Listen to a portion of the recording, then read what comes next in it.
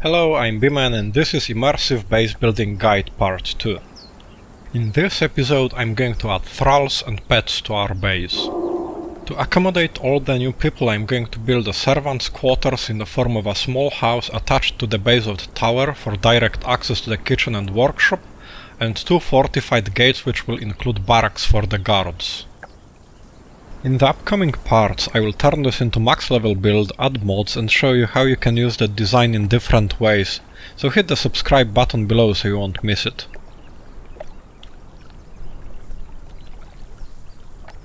Let's start with the servant's house. I'm going to leave some space between the house and the tower to make the building look detached and conceal the door linking the two. Also, all the little nooks and crannies make building more interesting and can be decorated with some clutter later. As always, I try to avoid building simple, primitive geometric shapes. Connecting the house to the tower in this way also works well with the previously established privacy rule. The main entrance is now reserved for the owner and guests, while servants and artisans can come and go as they please through the kitchen door and never bother the tower occupants. I know they don't really do that in game, but it's about creating the illusion.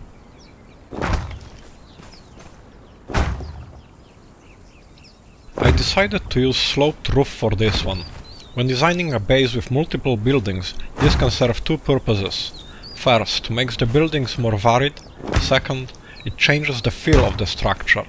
Sloped roof, at least for me, conjures an image of a nice cozy home, while flat roof with fence around looks way more defensible and has military feel to it. On the other hand, if you want your base to look realistic, you might also consider the climate. If you search for different styles of houses, you might notice that wherever rain or snow is expected, people tend to build sloped roofs, and in dry places, like Middle East for example, flat roofs are more common and are actually used as an extra room for various purposes. Placing sloped roofs can sometimes be tricky. Always use the rule I mentioned in part 1 of this tutorial. Look at the floor and use it as your guide. Regular and corner pieces will cover square tile, while wedges, both normal and inverted, cover the triangle.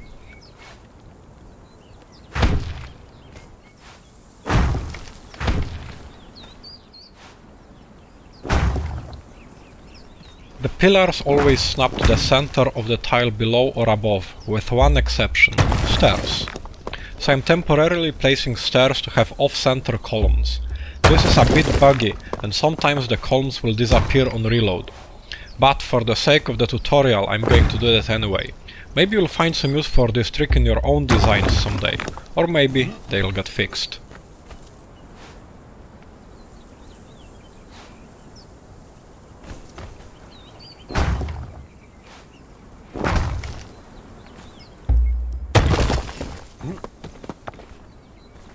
Placing walls on the foundations creates small overhang. I like to cover it up by placing fence foundations below the walls.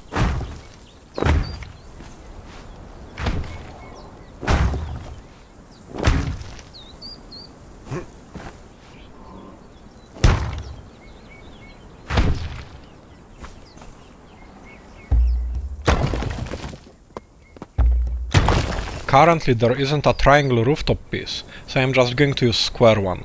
It will stick out a bit, but fixing this would require making a new model and inserting it into the game via mod. And Blender and mod creation are a wee bit beyond the scope of this tutorial, so I'm just gonna compromise and use the square one. Also, I'm going to extend the roof to provide some shade for the guards patrolling the wall, and to make the structure more complicated and therefore nicer to look at.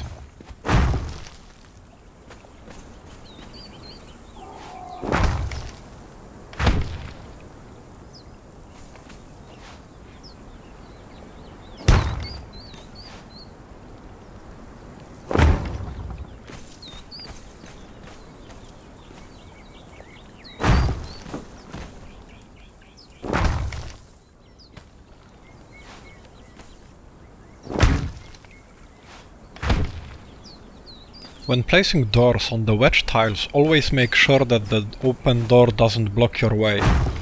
To change where hinges are, use mouse wheel to rotate the door once it's snapped to the frame, but before clicking to place it.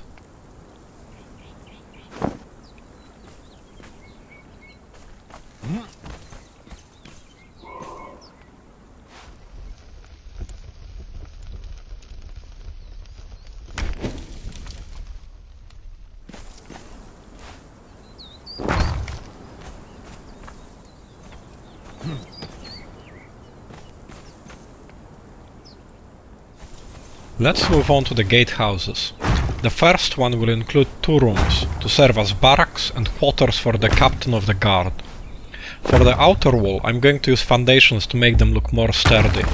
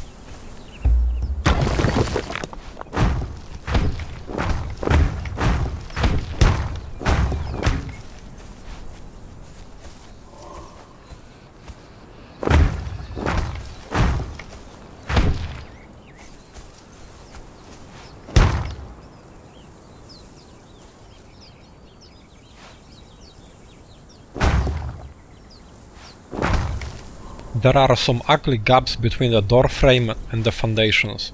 This can be fixed by snapping any wall to the door frame. The sloping walls outside should do the trick.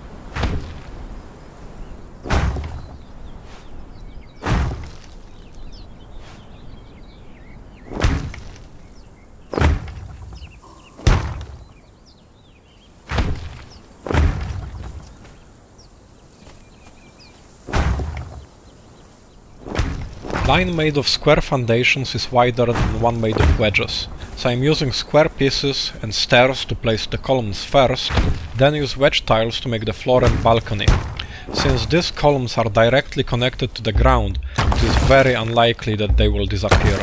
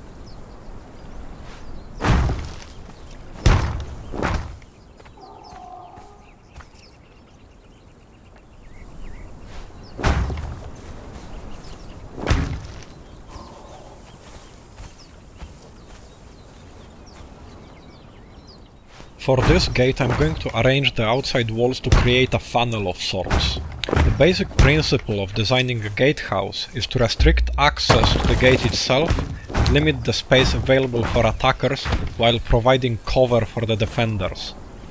So if you look up historical examples of castles and forts, you'll often find towers protruding on the walls on either side of the gate, a special structure called barbican, or even double gate designs. Of course, for our tower, I'm going to scale the design down a lot. I might do a guide on full-sized castles later. Let me know in the comments if you'd be interested in that.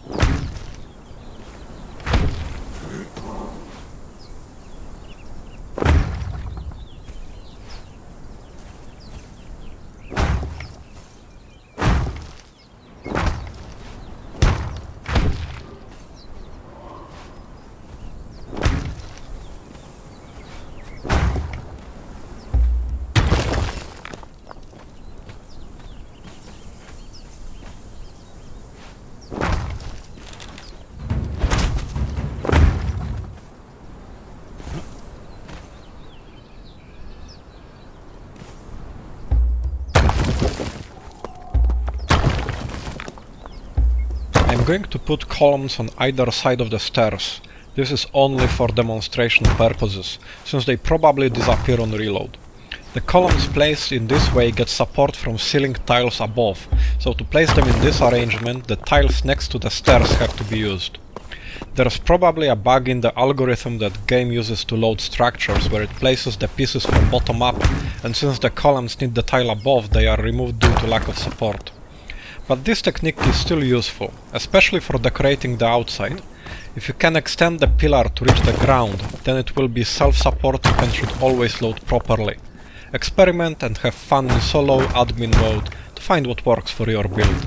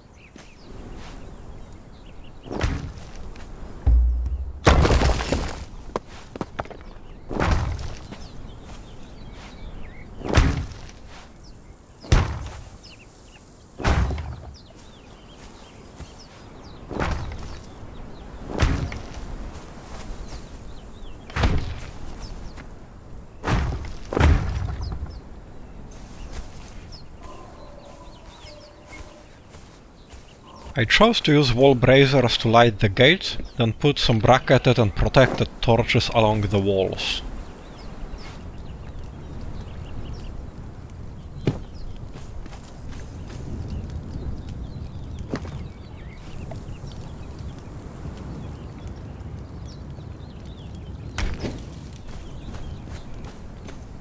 I've placed horns on top of both gates, so anyone standing there can alert the whole base to the incoming danger.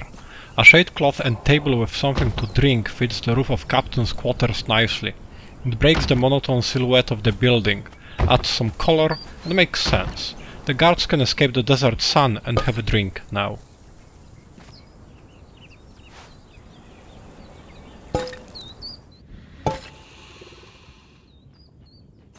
Breaking thralls is very time consuming, so if leveled up enough, upgrade the Wheel of Pain or place more of the basic ones. A thrall pot and feed boxes are also necessary at this point to feed our guards and pets. I'm not going to go into details about this here. If you don't know how to capture thralls and animals, let me know in the comments and I'll make a separate guide about the gameplay aspects of those systems.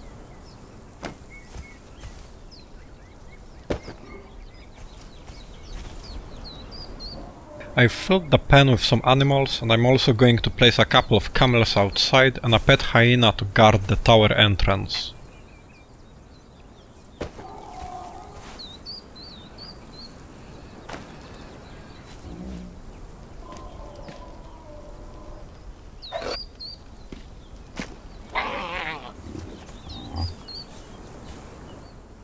Time to decorate the interiors. The key concept to keep in mind is that creating a settlement of any kind means also creating a community, and the most important thing about a community is the inequality of its members. You have to consider things like available space, privacy, quality of furnishings, availability of daylight or fresh air a commodity, and distribute them among the members of the community according to a hierarchy. So a lowly slave may toil in the mines, never seeing light of day, and sleep on the ground. Soldiers live in crowded barracks, while captain of the guard may have a spacious quarters, and in the case of our base, Lord, the player, has multiple rooms in the tower for his personal use.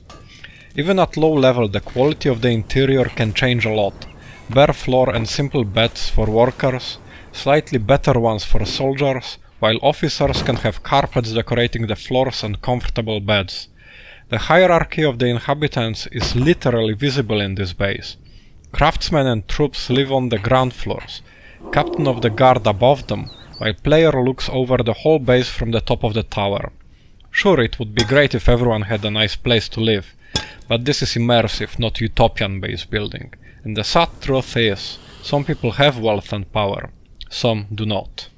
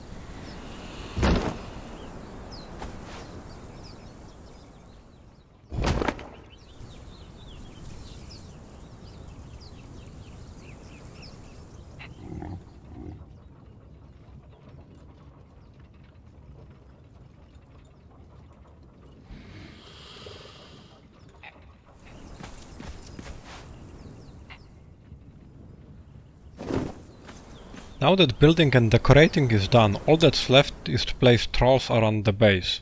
This can be done in multiple ways. To achieve a highly disciplined and militaristic look, you might place soldiers at regular intervals on the walls. Put small groups here and there to achieve the opposite, or anything in between. Another thing you can do to enhance your base looks is equipping your thralls with armor. This ties nicely to the inequality principle. Any kind of military will have a structure, a hierarchy, so you might want to reserve a heavy and decorated armor for officers only, or you can divide your guards into regiments with unique look. There are many possibilities, so experiment and find what works for you. Since this is meant to be a low level base, I am going to use the 3 armor sets unlocked with the Armorer Fit. Captain of the Guard will wear heavy, fighters medium, and archers light. Thank you for watching part 2 of the tutorial. In the next episode I'm going to use all available objects and mods to give the base its final look. Hit the subscribe button below so you won't miss it.